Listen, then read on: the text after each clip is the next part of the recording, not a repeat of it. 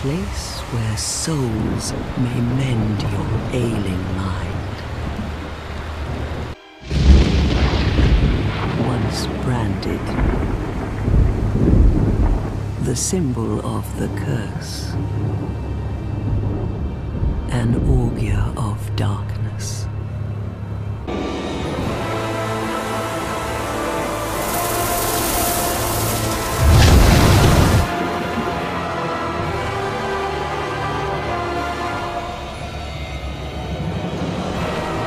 Hello fellow gaming enthused viewers to another head-to-head and technical analysis from Software. Have been busy the last few months and this week. Fresh from my analysis of Bloodborne last week, now we get some multi-platform action in the form of last year's release Dark Souls 2.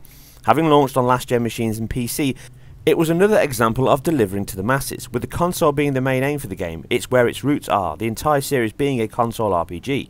The game was a solid but controversial release, with its lighting engine severely pared back from the initial showings. Even the PC had the exact same engine as consoles. Roll on 12 months or so, and now we have a newer, updated version for PS4, Xbox One and PC. If you want to upgrade the last DX9 base game with some new DX11 features from the update here. First thoughts on this are quick and simple. It is not worth it, as the game, art, design and play are identical. Instead, this new version offers up some welcome but purely light visual improvements. The game already had a nice doff effect for foreground objects that adds a nice sense of depth to the camera in the game. Motion blur is added to the camera and enhanced over its original release, along with characters in the game as you move.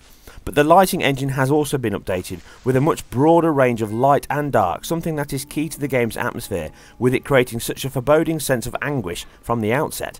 This is contrasted by the sun-drenched open hub area that is juxtaposed with the majority of the game elsewhere.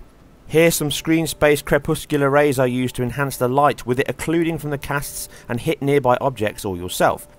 With these small improvements but welcome additions are evident throughout the game, and all add a fair degree of visual improvement to the last release, along with a more computational load. But this is not the biggest change, well, on console anyway, as this version sports not only a fully native 1920 by 1080 resolution on both PS4 and Xbox One, but it also runs the game at over twice the frame rate from last gen, with the glorious and single most important aspect of games now, if you listen to some, 60 FPS.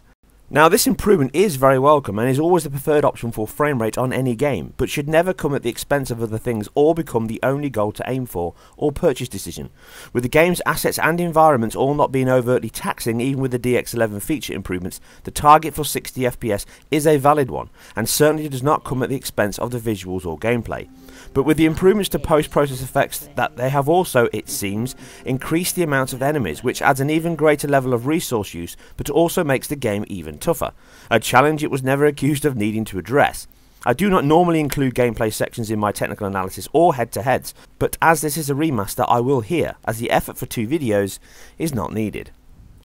After coming back into this straight on the back of Bloodborne, the first highlight is that the visuals in Dark Souls certainly show its age and roots far more.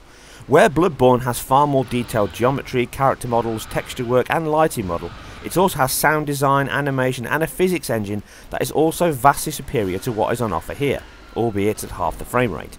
This shows the sacrifices of frame rate, but more so in this example, the gigantic changes you can get from the same engine when the target spec and aim are set from day one. Upporting the Dark Souls 2 engine was a question of programming more than anything else. But this is not to say that Dark Souls 2 is a bad looking game, as it does have some very nice benefits, in addition to its frame rate.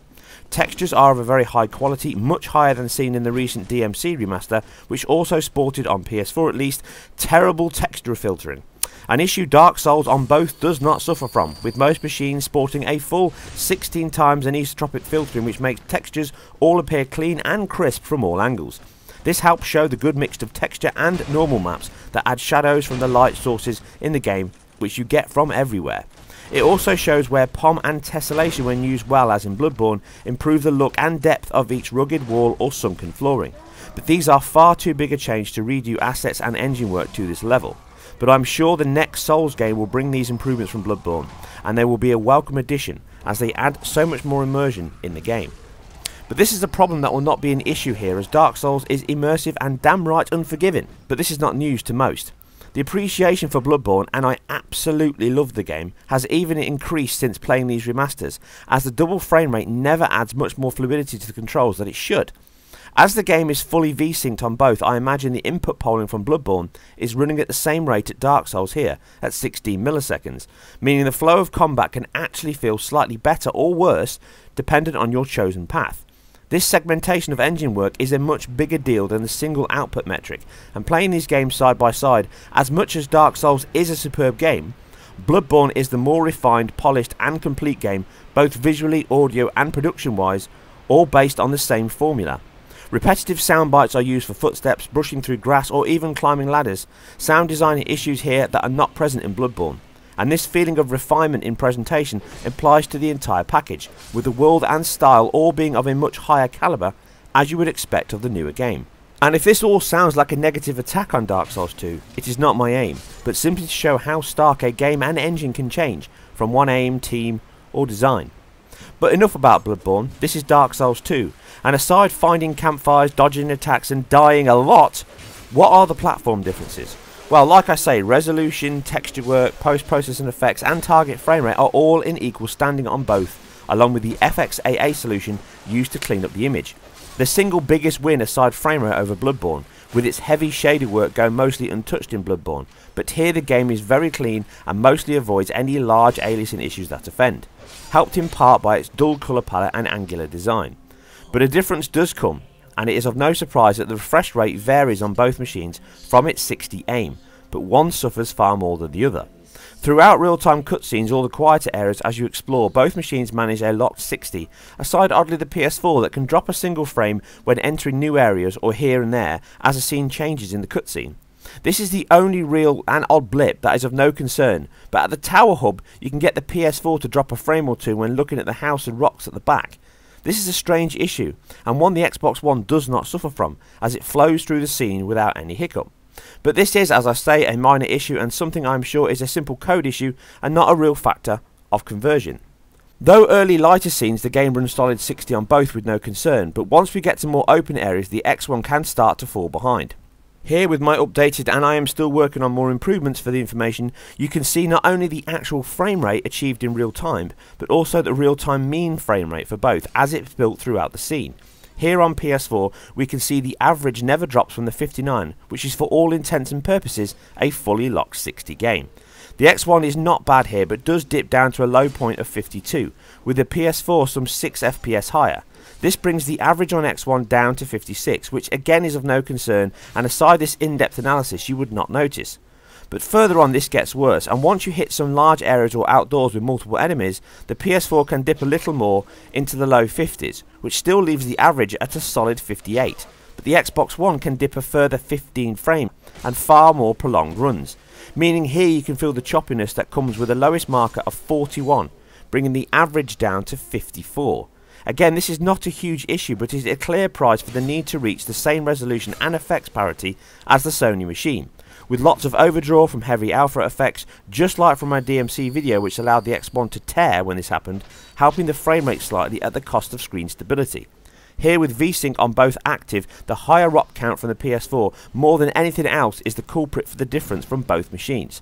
The CPU is still most likely the biggest issue for game drops at this point in the generation, with far more specific practices and coding changes that to come that will improve this further.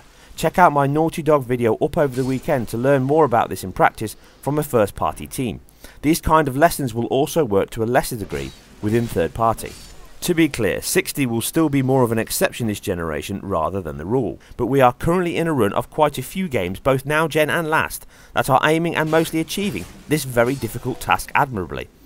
Overall, from the comparisons you see, the lowest average frame rate is 54 to 53 on the Xbox One, with the PS4 coming in at 57 to 56, a couple of average frame rate higher.